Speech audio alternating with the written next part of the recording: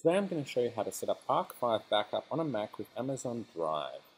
So jump onto the arcbackup.com website and come down and you'll see this Try Arc Free button. So if you click on that, you can then click Download Arc for Mac, and that'll let you start the free trial, which will run for 30 days. Now I've assumed you already have an Amazon Cloud Drive subscription or trial. If not, go to amazon.com/cloud drive to get started. Now once your download is finished, open it up and you should have your Arc installer here. Run that, it'll ask you to verify, open it up, enter your username and password.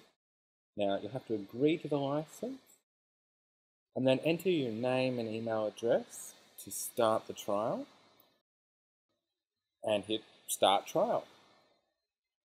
And there you go, now you can log into your Amazon Drive, or you can select a different backup location if you wish, but we're using Cloud Drive, so click Log into Amazon Cloud Drive, and you can then enter your email or mobile number for your account and your password. If you don't already have one, you can actually sign up here. Now we want to set up our backups since we're linked to Cloud Drive.